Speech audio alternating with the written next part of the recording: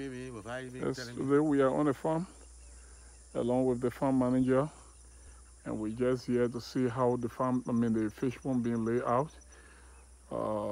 As you can see here, we are working from the lowland side of our facility, trying to lay out some bumps, to control flow waters and also get our fish pond prepared.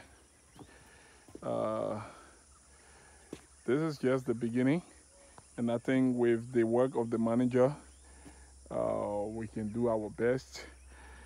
One of our challenges here is like it has to do with labor force. People are around, but they don't want to work, and everyone just want to sit home. So we're going to work hard to see how we can get some Burkina B to come in to work along with us. Let's go ahead, Mr. Pukolo. Thank you, No, Tom. just look at me, just focus me. Just focus on me, don't touch anything. Yeah.